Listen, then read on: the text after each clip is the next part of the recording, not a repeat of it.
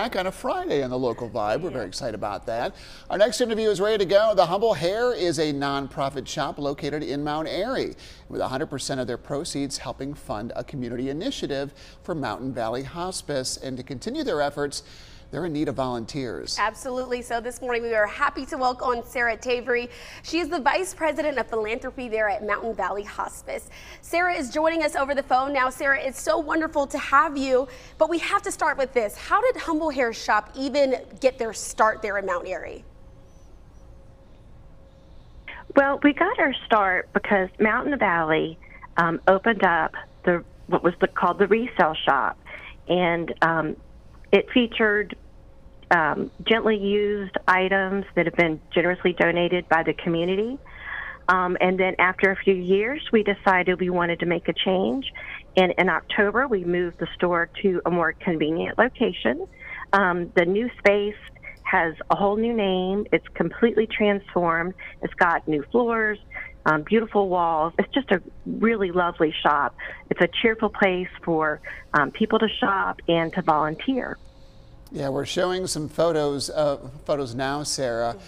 You're putting the call out for volunteers. What can volunteers expect to do with the Humble Hare?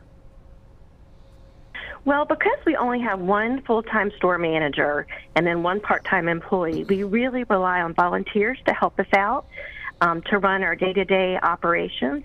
So we're looking for volunteers who could help us sort items, price items, help customers.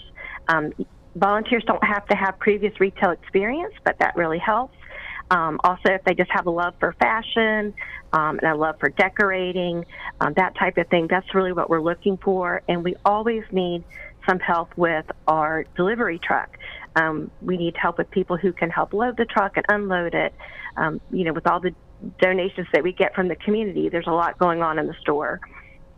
Absolutely. This sounds like a fantastic job for even maybe some high school students in the area, Sure. People who are younger and want to get involved, as well as folks who maybe Young backs, yes. young people who so they can lift up all of those items and get them safely into the store. But Sarah, we also want to know, how do these proceeds that go from the sales go on to help Mountain Valley Hospice as well? Yes, so 100% of the proceeds from the sales at the store goes to support end-of-life care and related services for patients who lack the financial resources or lack adequate insurance to pay for their care. This sounds fantastic. Before we go quickly though, Sarah, have you seen any success stories that have come out with people just being grateful that the community is supporting these businesses? Yes, I mean, the community has been so welcoming, especially with the new location and the new name.